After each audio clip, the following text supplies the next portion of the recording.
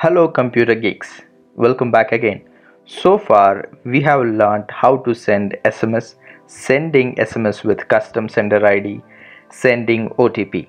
In this video I am going to build a web app which sends OTP to the entire mobile number and verifies the user within given span of time. You might have seen such feature in Hotstar login and all other banking website while making transactions. This video is a practical implementation of theory explained in one of my old video. It's going to be very more fun. So why waiting? Please subscribe and support my content and do not forget to click on bell icon. Let's dive into the topic.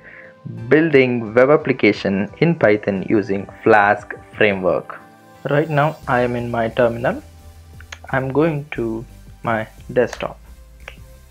In my desktop, I'm going to create a directory using the command make directory mkdir space app. After creating a directory, make sure you have virtual environment is installed into your computer. Type virtualenv. You should get these usage instructions. If you don't get it, to install virtual environment, type pip install virtualenv.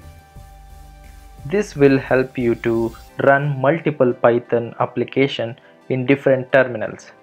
Terminal will give you different session for different virtual environment, so simultaneously you can run multiple Python web applications. So we are using virtual environment to build today's application. Once after you make sure virtual environment is installed in your computer system, just go to the app which you have already created in here. So change the directory to app. Within the app, create a virtual environment using this particular package. Command is virtualenv and give a name to that particular environment. I will say Flask App. It says created virtual environment successful. Now I'm going to clear my screen. I'm going to type command ls. So to list the files and the directory reside within app folder. So there it is, Flask. After, we need to activate this particular virtual environment. To activate this, type source space Flask app. This is the name of the environment slash. Within that particular folder we have a folder called binary bin. Within that we need to select activate file. So when you click, you will not receive any sort of success message, but you will get to see this difference in this terminal line, say Flask App. It says you are in the virtual environment Flask App. So that's it. That's how you activate this virtual environment. I'm going to clear my screen again. In this particular virtual environment, I am going to install Flask. Flask is a framework for building web application using Python. So I'm gonna hit enter. It will start collecting its related package and will install it to our particular virtual environment. So it says successfully installed. I'm going to clear my screen again.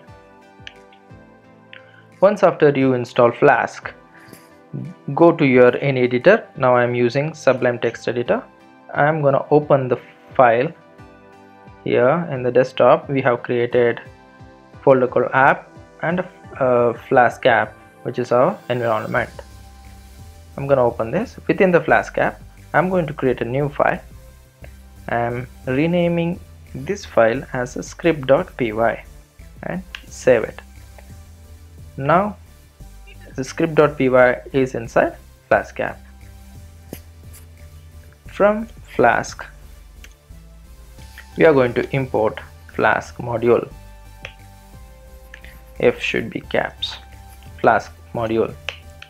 Now we are going to create an object for this Flask by passing the name of the module. Once we have app, we need to define route. It's going to be a URL pattern. This is called URL pattern. Here I'm going to define a method or a function called home. Here I am returning hello world. Hello world. So this is our first script. So we need to add one more line of code, one more condition to get started. That is the condition. We need to check whether this file is the main file. So this file is the starting point of this server application. This is the starting point of our entire web applications. To do that, we need to check